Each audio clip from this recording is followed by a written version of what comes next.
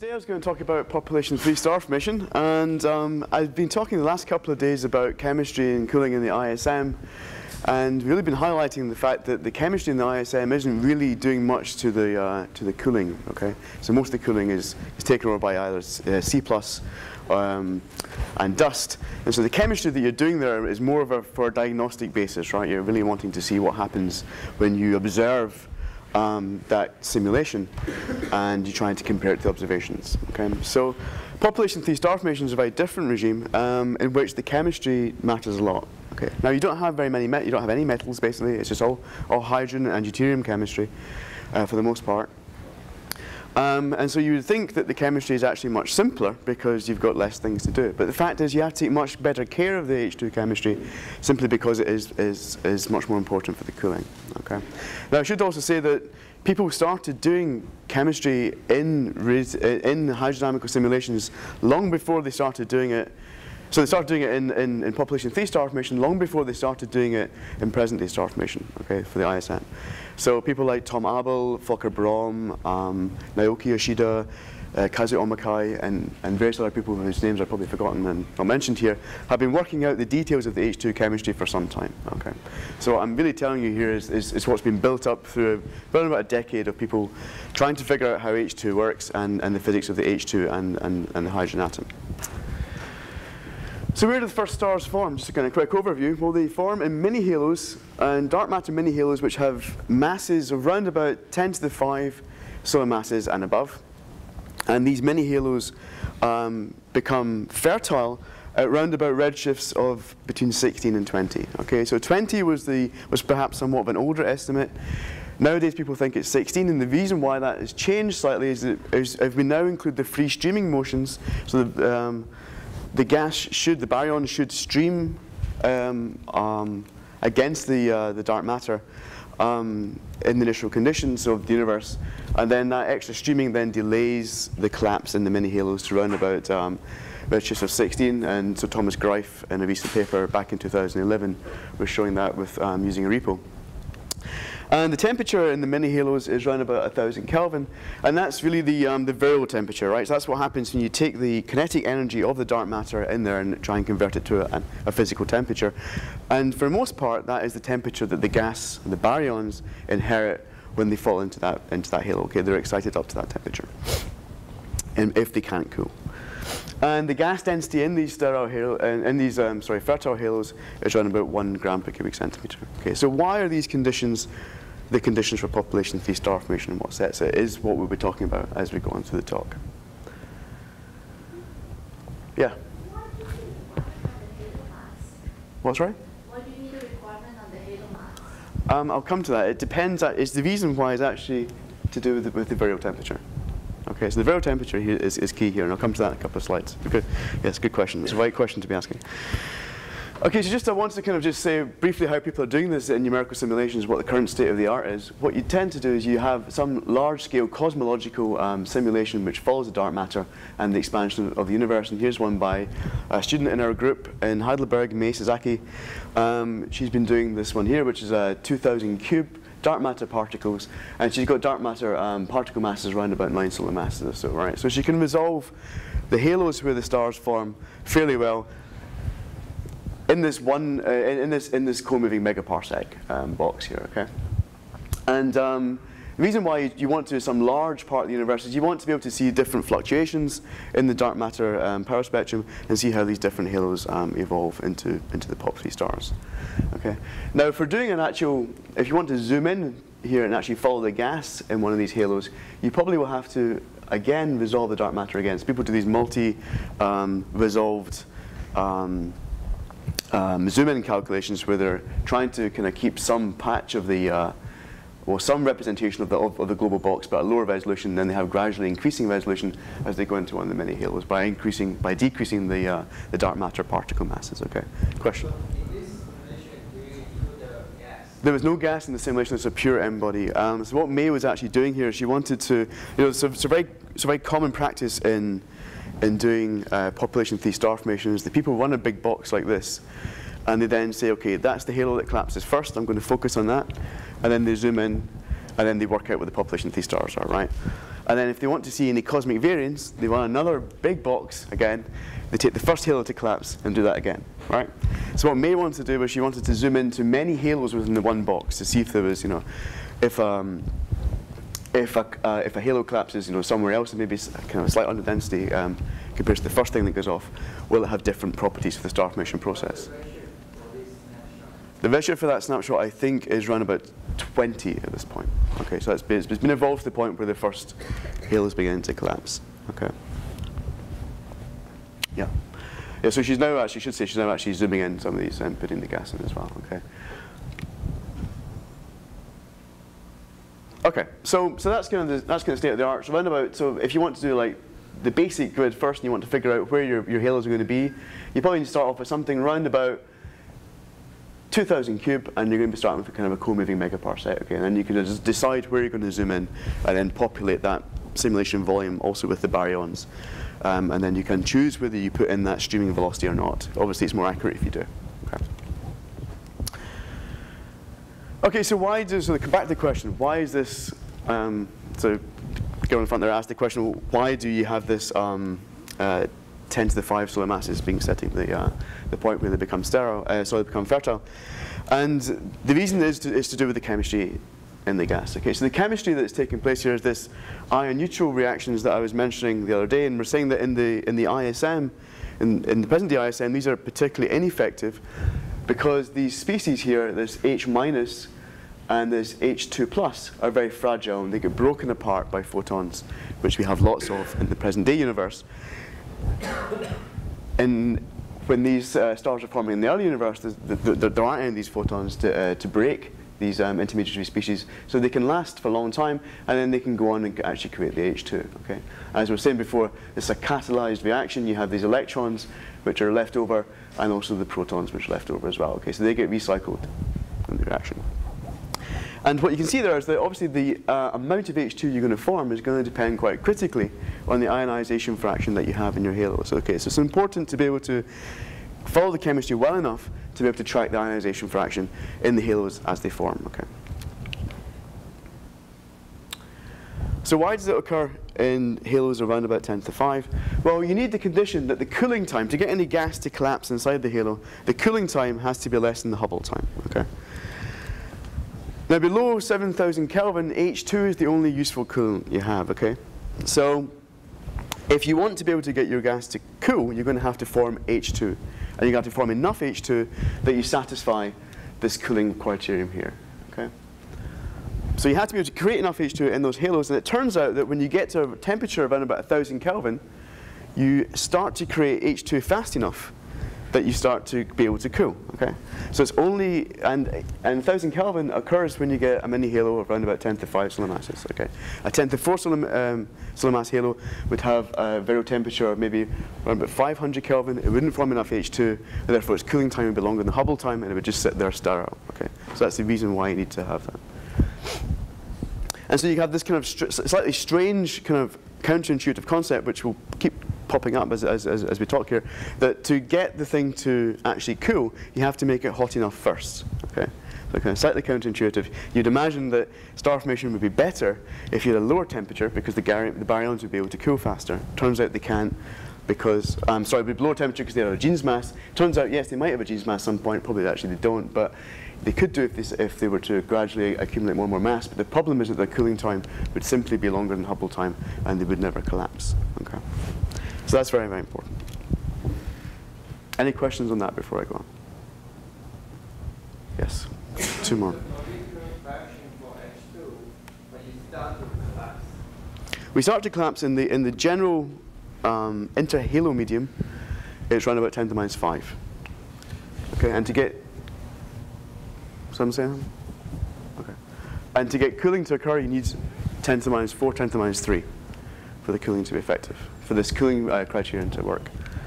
So just to make sure I understand what's going on, once the halo reaches above a critical temperature, the ionization fraction is high enough that the electrons and the protons can then form H2, which can then subsequently cool the gas to much lower temperatures and allow it to you actually have enough electrons and protons even before that. The problem is that the formation rate of H2, just in general, is not long enough. It's a very sensitive function of temperature. As you increase the temperature, these reactions occur much quicker, and then you get the H2. So it's not the ionization state, it's just the actual kinetic energy and the random motions of the electrons and protons in order to get them to... Exactly. It's to do with the collisional cross sections of the reactants. Yes, it is dependent on the density, on the number density of the ionization fraction as well, but you already have that at lower temperatures. That condition's already been satisfied. So this one is just to get the H2 to form finally. Okay. Was there anything else? Okay.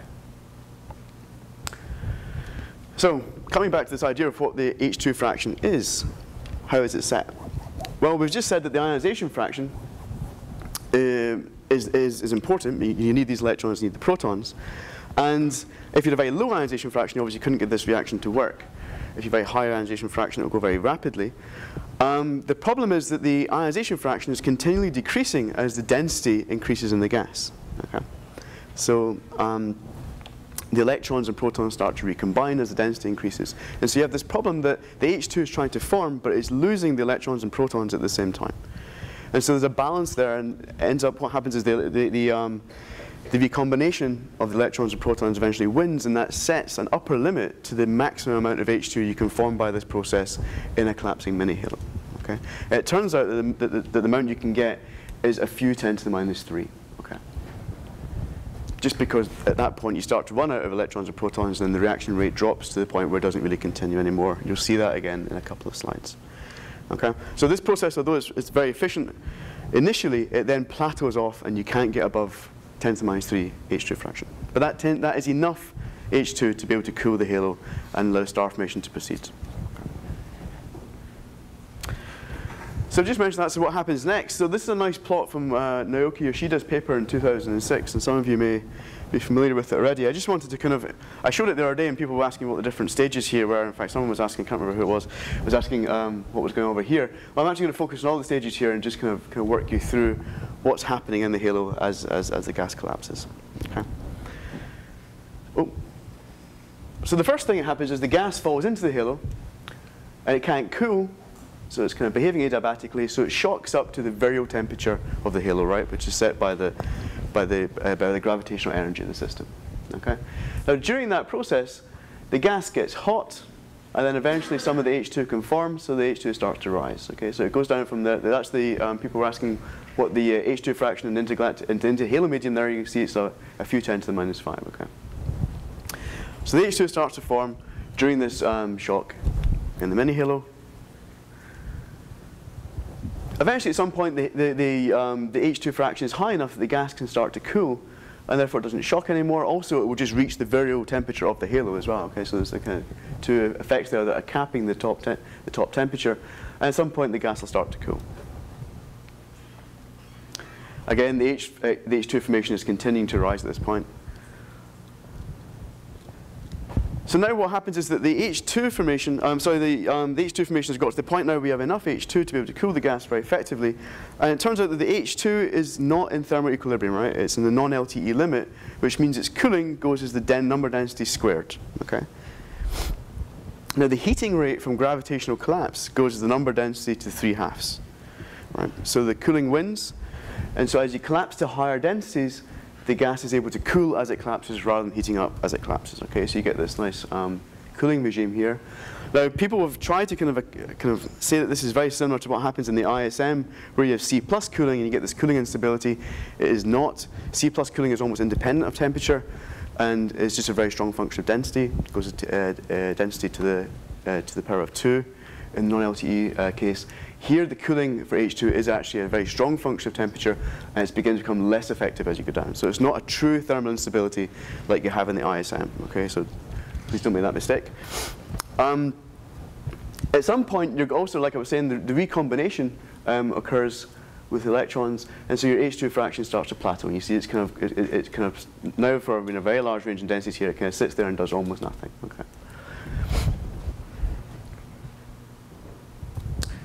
At some point, down here you see the temperature kind of hits a minimum, And that occurs around about a temperature around about 200 Kelvin.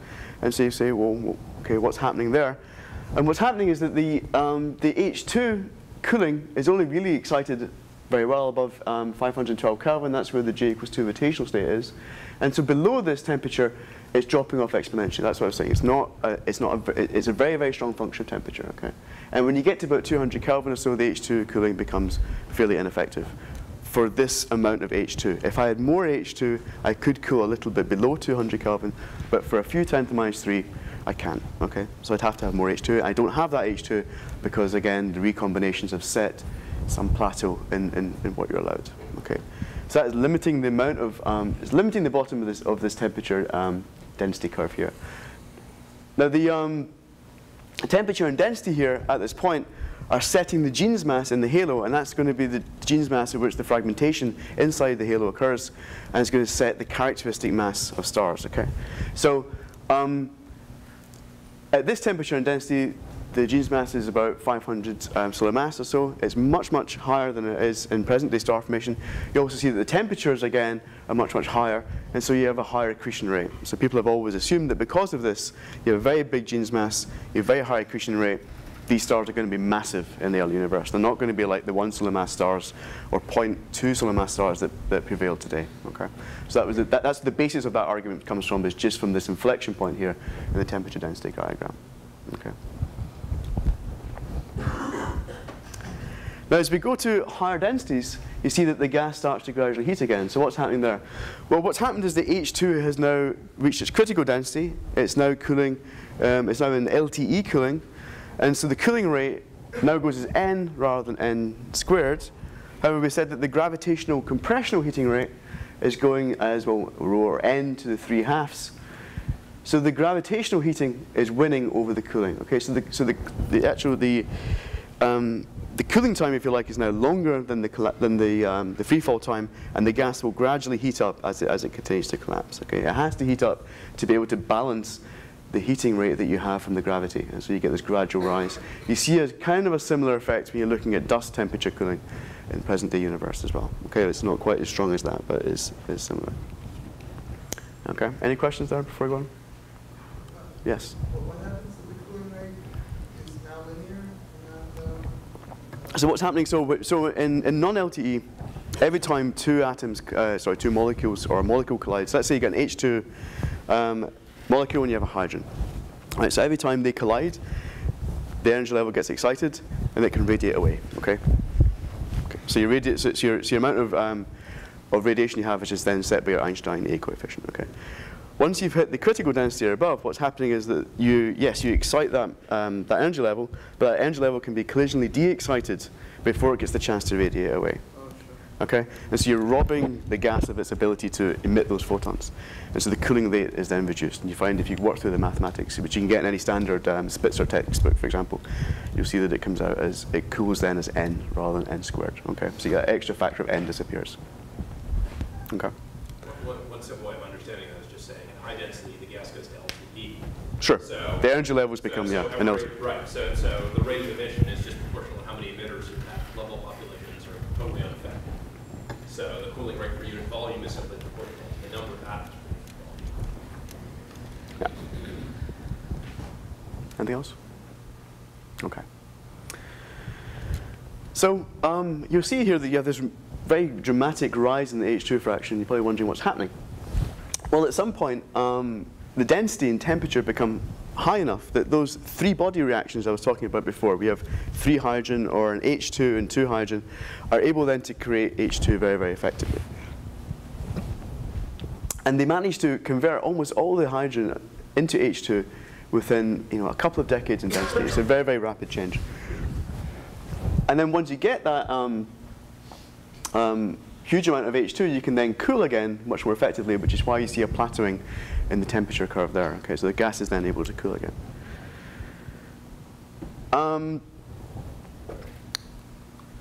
Sorry, I had to kind of mix my slides up here in the order. So I just want to say a little bit more about the three-body H2 formation regime. Chemically, it's very tricky, and thermodynamically, it's also very tricky, right? You have this reaction rate, which is going as n cubed. Okay, so it's a very, very strong function of density, which is why it rises up so quickly in density space on that plot. And if you take one of the reaction rates, for example, the one by Simon Glover here, and you plug in the numbers, and then you work out the heating rate as a result of this, for every hydrogen molecule you create, you heat the gas by 4.4 eV, you can work out a heating time, or you can work out a time scale to create all the H2, and you can also work out a heating rate in the gas. And what you find is that when you get to number density around about 10 to the 9, 10 to the 10, the heating rate in the gas is much, much larger than you get from compressional heating due to gravity. Okay? So that becomes the dominant source of heat in the gas at that point, and what you tend to find is that the collapse slightly stalls very briefly while all that H2 is being converted. However, once the H2 is converted, then you've got a lot of coolant, okay, and then the gas can again cool again. So you've got this very complicated regime where there's two competing forces which are trying to kind of do very different things to the gas. Okay, so it's a very difficult regime to get right in your calculation. You have to take care about it when you're trying to solve it numerically. Yes? So that was 10 to the 10? That's about by 10 to 10, yeah. So but between 10 to 9, 10 to 10, you'll start to get that regime where everything starts to balance, okay? Now before I go on, I should also say, I mean, the reason I wanted to kind of have more time on this slide, the three-body reaction rate in this regime at a number density of around about 10 to the 8 and temperature of 1,000 Kelvin is uncertain by 2 orders of magnitude.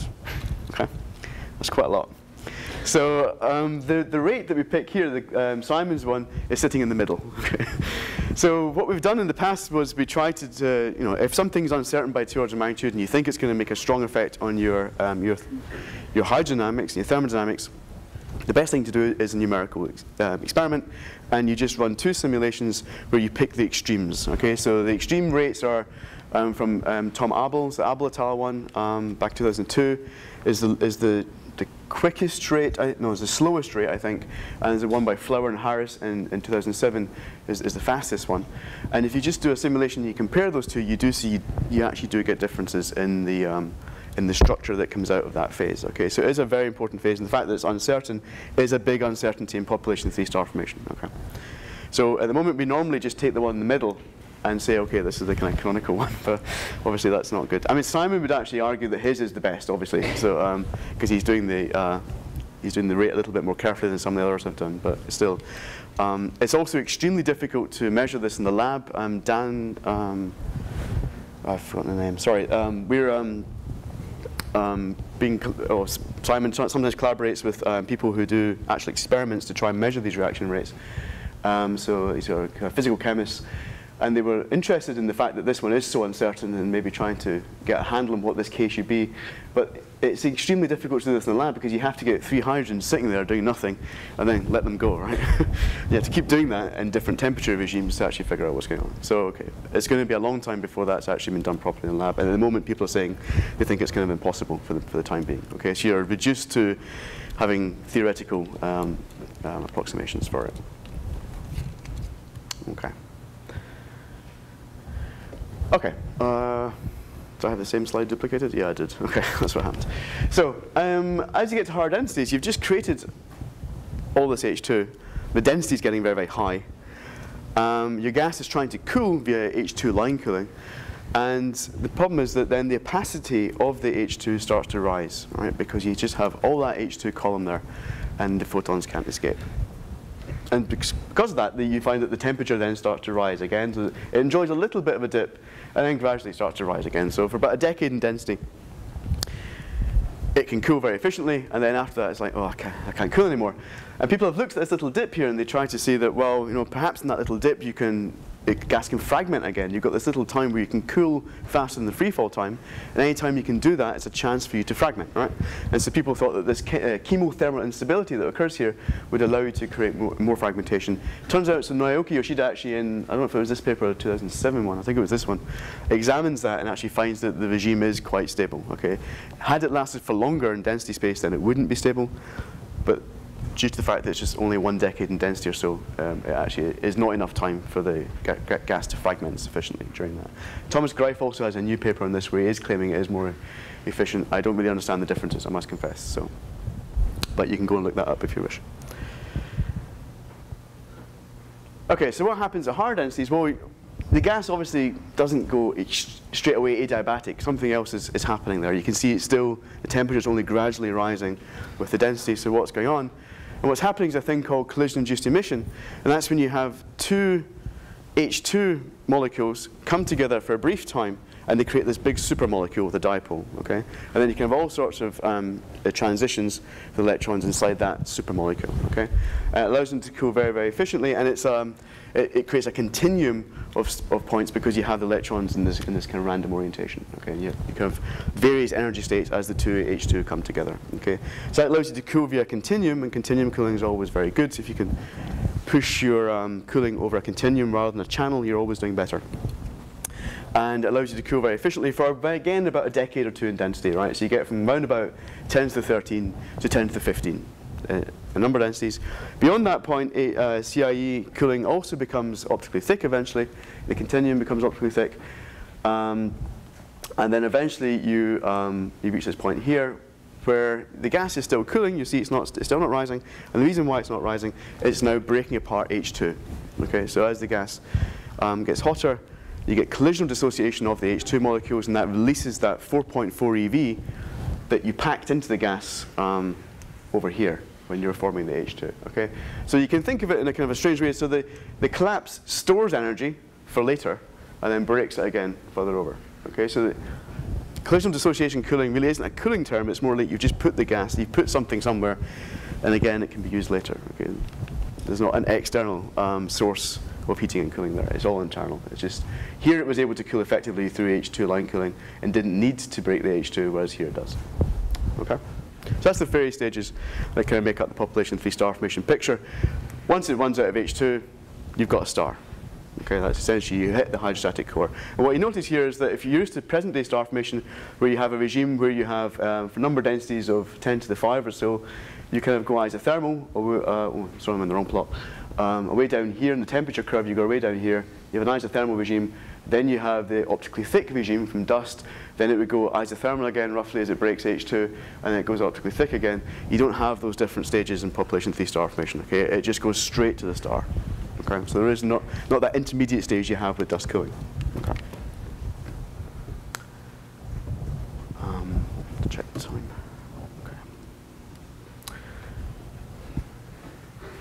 Okay, so that was one path to population 3-star formation, and that's what people have now started to call. Oh, sorry, another question.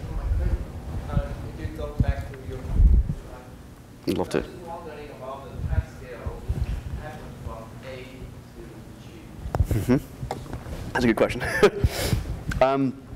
It kind of all happens on the free fall time at the density here, which is around about a number density of 1, maybe a little bit lower. Okay. So you're looking at 10 to the 7 years or so. Okay. From the point at which so from here, at point C, which is at a few 10 to the 3, you're looking at number densities. So you're looking at time scales of less than a mega year. Okay. And you know, you might have thought, well, you said that. I mean, I was saying that the gas briefly halts its collapse over here at these high densities when H2 is forming, and you get that feedback from the chemistry. The problem is the densities are so high there, you can sit there for many, many free fall times, and compared to the free fall time here, it's nothing, right? So in terms of it doesn't really make any difference. So in terms of local free fall times, the gas can hang around over here, but in terms of its original free fall time, it's just still collapsing. Okay, just around about a mega year from that point. Good question. Anything else? Okay, so different paths to population 3-star formation. You've heard about this, you probably heard of these POP 3.1s and POP 3.2s. People are now saying that, well, you should distinguish between stars which formed truly in isolation and stars which may be formed near other stars. Okay, so I'm going to explain, well, why is that the case, why people come up with that idea. And population 3.2 star formation is star formation that has been, it has involved HD cooling at some point. So that's an H2 molecule now. We've taken one of the hydrogens and replaced it with deuterium. Okay, so HD is formed and destroyed with hydrogen via these reactions here. You see H2 and D+, and then eventually you get HD and H+, and then it gets destroyed again. It collides with H+, and forms back into H2. And above, around about 460 Kelvin or so, these keep occurring, but the problem is that this one is exothermic and this one's endothermic, and so below this point, this one starts to win, the top one starts to win, right? And then you start to create more and more HD, okay?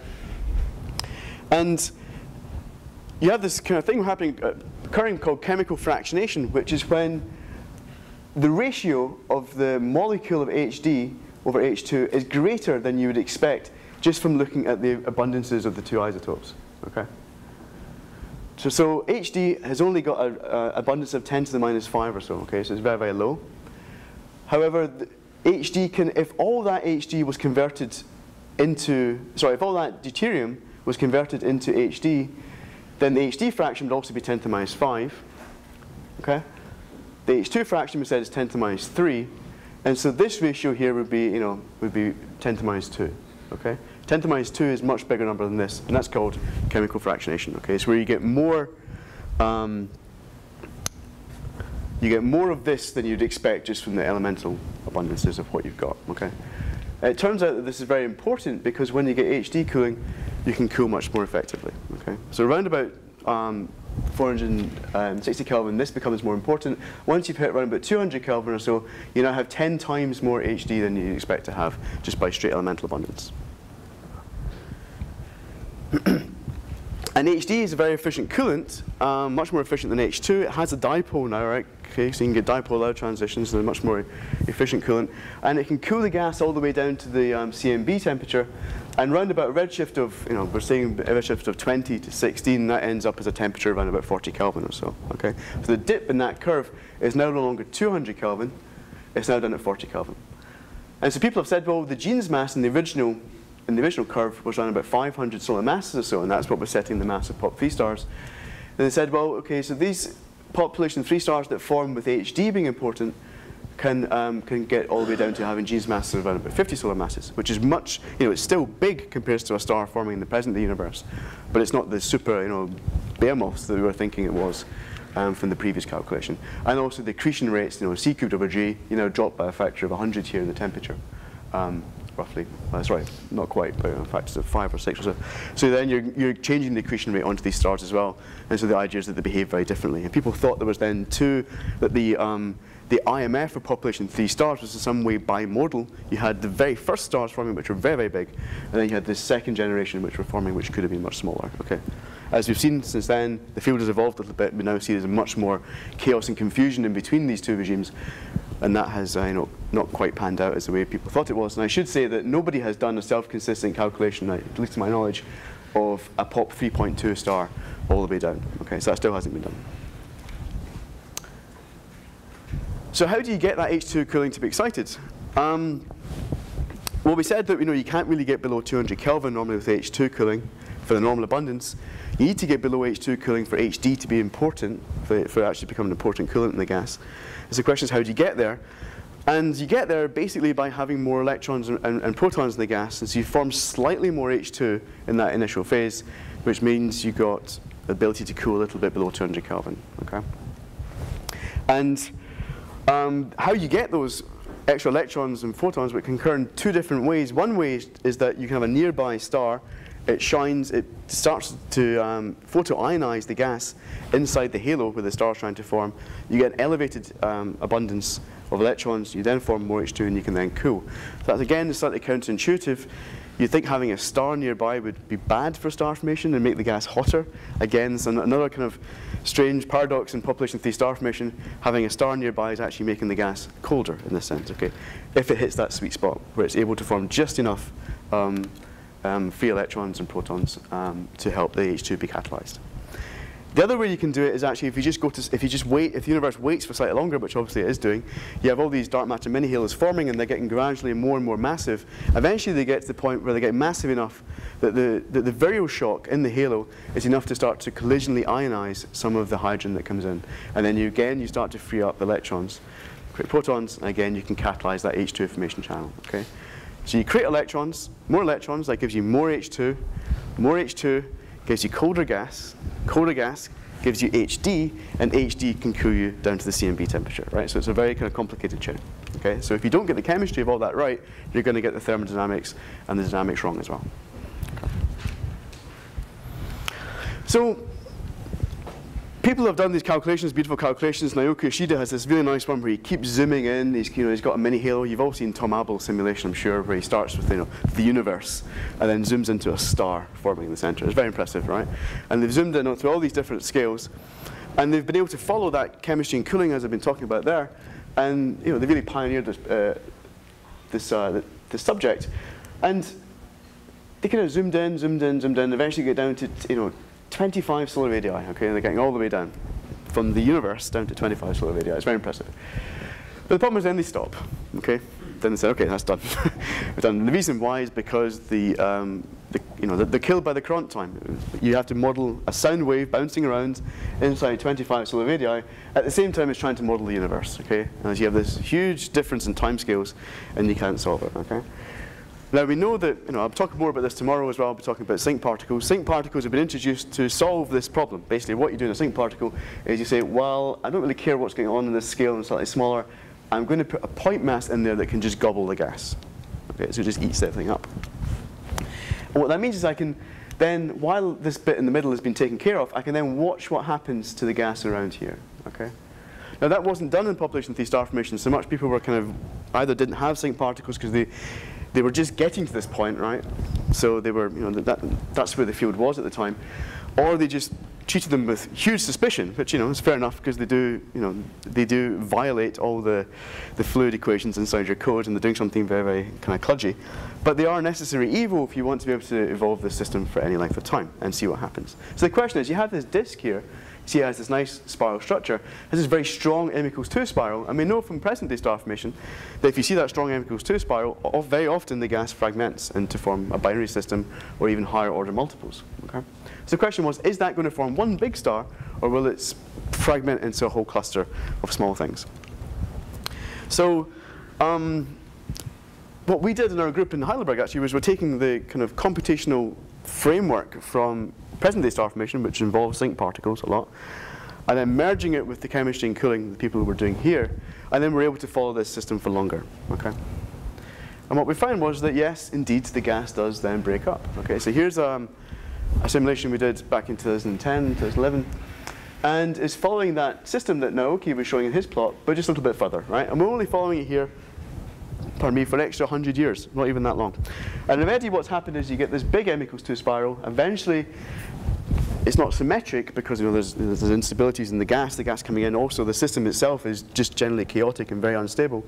And as soon as you break the symmetry of the m=2 spiral, you squeeze one of the spirals up, and it can fragment. Okay? And in this case, it does fragment if the cooling time is short enough. I should point out. In this case, it was, and I'll come to that in a second. And you were able to form a star, right? And then we found, oh, another guy is starting to form over here. Again, there's some asymmetry in the system now. This guy now gets squeezed, it forms another one. And again. We found it kept fragmenting as the simulation went on.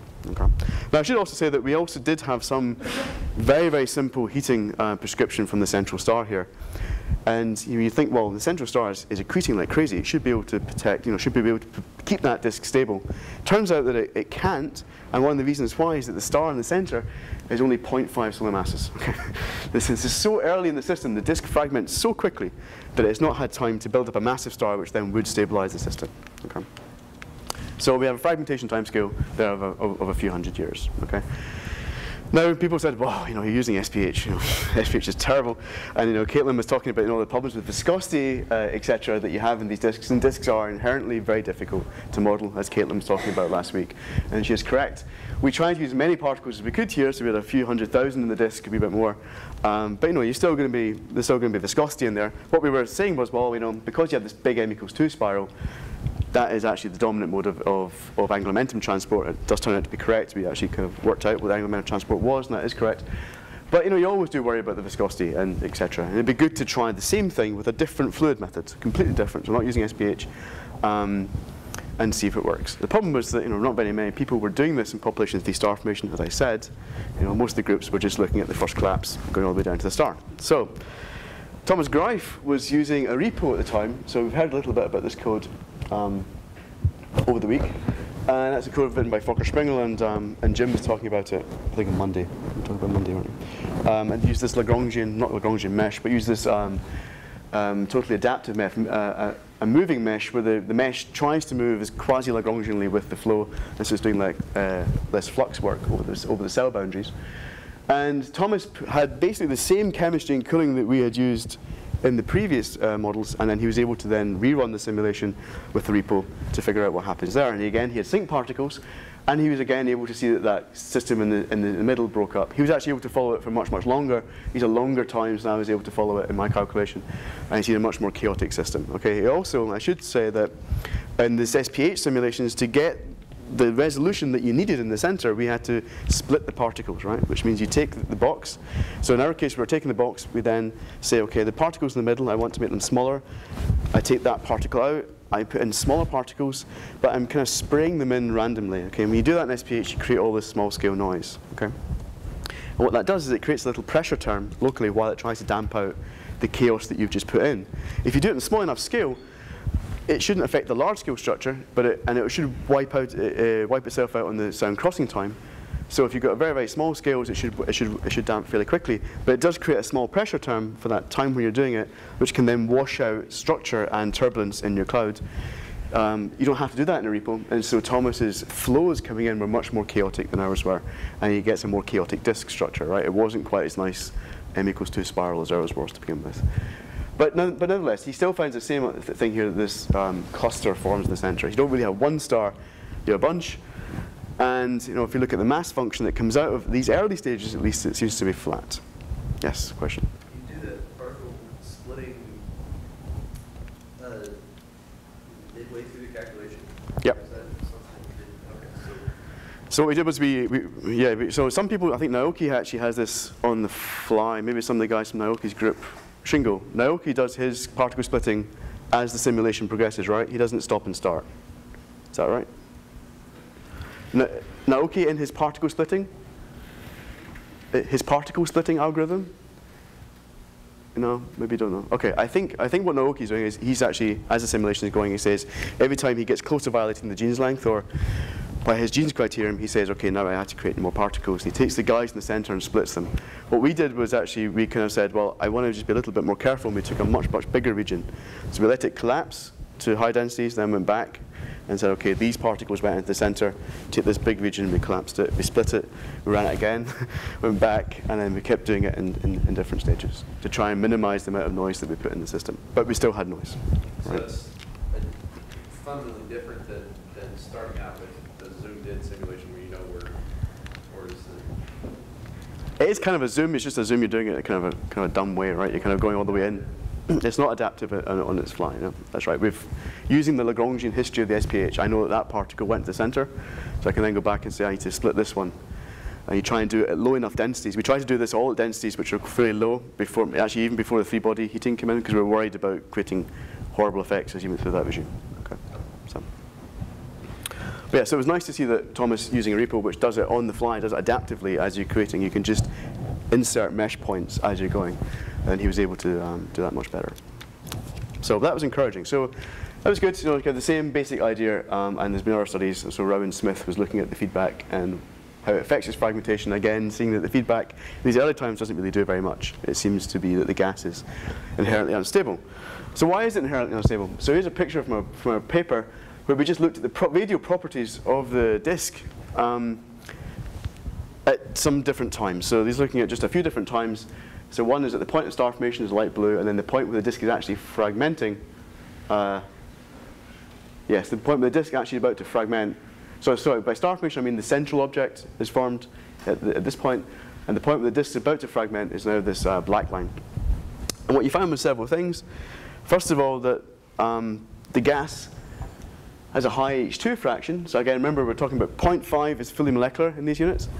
So gas has a high H2 fraction out at 10 AU, and it stays fairly high. I mean, this is a very small range here, fairly high all the way out. Okay, so you have this very, very high H2 disk, which wasn't actually predicted by the models of, for example, Jonathan Tan and Chris McKee. They were thinking that the disk was going to be completely dissociated at this point, and it was going to be cooling by Lyman alpha.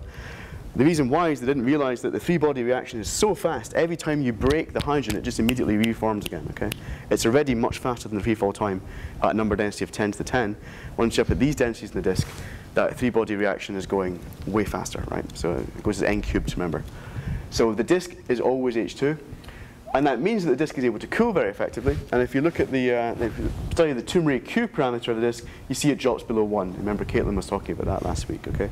So this becomes just gravitationally unstable, and it can't do anything. So why does it become gravitationally unstable? And the reason why is that it cannot transfer the angular momentum that's being fed in from the inflowing material from the envelope. So in this plot, we're basically just taking the accretion rate through spherical shells in the case of the envelope, that's given here by this line at the top. We then look at the accretion rate through the disk down here, and then what we're doing is we were then saying, okay, for a given property, so for the properties of my disk, what would the effective alpha, remember this alpha viscosity that we were talking about last week in Caitlin's plots? What alpha viscosity, if I had an alpha viscosity of 1, what would the disk accretion rate be? Basically is what we're doing. And you can find, yeah, here it's kind of stable, and alpha of 1 could stabilize the disk. At far radii, it's not enough, right? And what Caitlin was showing is that you can't really get above an alpha of 1 in a disk. You can't, from gravitational torques and from Reynolds stresses from the spiral arm, you can't get a bigger alpha, right? So that basically is the limit to what a disk can do. If you feed the disk faster than it can accrete that angular momentum, it will just break, okay? And then once it breaks into the binary system, then that quite nicely absorbs the angular momentum, and you don't have to worry about it going to the disk anymore, okay? So that's basically what's happening there. Okay, so that was all very nice, and we had this lovely picture of a disk, and it looked really nice, and everyone was very happy. But then Matt Turk came along and tried to spoil it all. Yeah.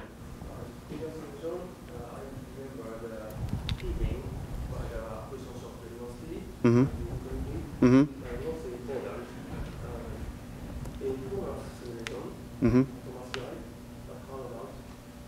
He didn't include it, right, for the most part. So he was actually finding fragmentation on smaller scales. In fact, his simulation he did without the sync particles, trying to resolve the star, he has no accretion luminosity at all. He did put it in, I think, in his calculations just to check. And then Rao and Smith did a follow-up paper on that as well. But yeah, so actually what the accretion luminosity is what's causing this high temperature here, right? It's what's stabilizing the inner disk, essentially. And then around about 10 AU, the accretion luminosity isn't efficient enough, and it can't keep the disk hot, and the disk can then just fragment. But yeah, it does stabilize the inner disk. So we find without the accretion luminosity, I get fragmentation inside 10 AU. With it on, I then suppress the fragmentation up to 10 AU. A little bit beyond. Yep, yeah, good question. Okay, so that was a lovely picture, and we were all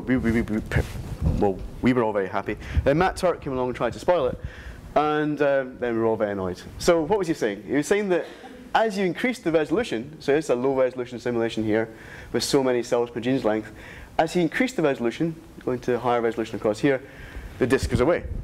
Oh, not good. Okay, so then we're all annoyed. Right? So he's basically saying that we had problems with numerical convergence in some way that our angular momentum wasn't being transferred enough, and so the angular momentum was welling up in the center, and we were getting a disk when perhaps we shouldn't have. Okay. However, Thomas Greif noted that in his simulation he had a very similar resolution to what Matt was presenting in this paper, and so he was like, that's kind of strange because he does see a disk early times. Again, I mentioned it's a little bit messier because you've got a less viscous code. You can resolve the turbulence, the subsonic velocities a bit better. But you see, so Matt's using Enzo, and he's, it's not as viscous SPH in these scales, and he also has this big M equals 2 spiral. Okay, and then it goes away. Suddenly goes away. What's happening? Okay, so we were confused because Thomas wasn't seeing this effect, and he was using very high resolution, kind of comparable to at least halfway between these two, if not this one, in his simulations, and so he didn't really know what was going on. A paper came out recently showing that depending on how you do chemistry, treat that chemistry and cooling, the coupling, can make a huge difference to the thermodynamics of the gas that is collapsing. Okay, so this paper by Bovino et al. Was taking the Enzo code and then using different ways of solving the chemistry and cooling within it. One of them was a high order, I think a second order backwards difference solver that was put in by Matt Turk. And then he finds he gets these, with increasing the resolution, he finds these solid lines here are with the high order scheme, and you find that as you increase the resolution, it converges to a result. The other lines here is using a very crude backwards order where you're only doing, well, it's actually a forwards, I think he's actually doing a forwards Euler with no error control. So you're just doing one iteration step, and without really coupling the chemistry and the cooling. And what he's finding is then it's very, very sensitive to the into the resolution. In fact, it's just noise. Okay, it's not converging at all. Okay, so that's with Enzo. That was both these calculations, these two sets of calculations were done with Enzo. It turns out when Matt was doing his paper in the previous one, he wasn't doing the second order one that he created himself. He kind of fell back for some reason, I'm not entirely sure which reason. He fell back to using the simpler one, and then he was getting basically non-convergence in his thermodynamics as he was moving to higher and higher resolution. And so a lot of his features which he sees here just simply went away, which is chaos and noise. So if you don't, and that's all happening in that 3-body H2 information regime, right? So if you don't resolve that regime correctly and carefully, you will get results which do not numerically converge. Okay? So you have to be very careful how you solve the chemistry and thermodynamics. Okay. So clearly H2 line cooling is important as well. We mentioned that's the main dominant coolant here, and it becomes optically thick at some point. And I think yesterday I was talking about, you can use Sobolev lengths as a way of treating the optically thick line cooling. The problem with the Sobolev approximation is that it only really works, as we're saying, if you have kind of monolithic velocity gradient and you have highly supersonic velocities, and then it becomes pretty good. And the other thing that you need to do is, because you're creating a length scale and using a local density, and you're extrapolating the properties at that local point over that length scale, and that might not be true, right? And in fact, what you find is that the H2 fraction changes rapidly enough with density in population 3 star formation because of that. It goes as n cubed, right? It goes going very, very fast. It changes rapidly enough over very short length scales that if you work out a Sobolev length, you have this huge column of H2, which just isn't physical, right? You're overestimating the column immensely, and then you underestimate the amount of cooling that you get from the H2 line. Okay. Now the other problem is that obviously that the disks in population 3 star formation and the collapse in general, the velocities and the velocity gradients you have are round about sonic. Okay, they're not really that supersonic. Okay, so again, the Sobolev length breaks down, and that's a problem. Okay, so there's 2 reasons why Sobolev length doesn't really work, and will overestimate your optical depth that you're applying to your escape rate probability to do your line cooling. And so what we have a student, Tilman Hartwig, in Heidelberg, and he's been looking at improving this. And what he was doing was using our tree call algorithm, because it can store the H2 columns, and it also knows about the velocities in Gadget, because the tree in Gadget stores velocities for drifting the tree nodes when it does the gravity. And then you can say, well, how much H2 column do I have within the line width of the thing that's actually trying to emit? Okay, I can ignore the H2 in tree nodes which are moving faster than line width, and they're Doppler shifted outside. Okay, so he gets a much better estimate of the cooling from that, and he finds that again, he gets much colder temperatures down here. So these are different ways of combining the Sobolev length and the tree column. For the most accurate one, the one that's trying to do it properly, he really does get very cold disk forming. Whereas for the standard one, it heats up very, very rapidly. Okay, so he gets very different results. So probably we've underestimated the amount of cooling substantially by orders of magnitude in population 3 star formation, and the chances are then that it can cool much more efficiently, and then potentially fragment more. He's been looking at the fragmentation in some, just generally rotating solid body rotation calculations, and he does find that the fragmentation is increased when you have a better estimate of the cooling. Those are very simple and idealized calculations. He's now using ones from Mizazaki, that dark matter picture I was showing you at the beginning. She's now doing high resolution ones with the repo, and he's now using full cosmological initial conditions to see if this actually holds in a cosmological environment as well. But we think it does, so something to watch out for. Also remember, collision-induced emission cooling is also there, and it's also very important. We're seeing it becomes awfully thick at some point. I just wanted to point out some nice work that Shingo Hirano's been doing with Naoki Yoshida, and he's been looking at different ways of approximating the collision-induced emission cooling and the H2 cooling, and finds, yeah, you can get very, very different dynamics and setups depending on how you treat it. And Shingo's here, so if you want to ask him what he's doing there, then please go ahead. So that's also very nice. So we have to be very careful how we're treating those heating and cooling processes. So I think that's probably me done. Any more questions? Or should we stop for coffee? No? Okay.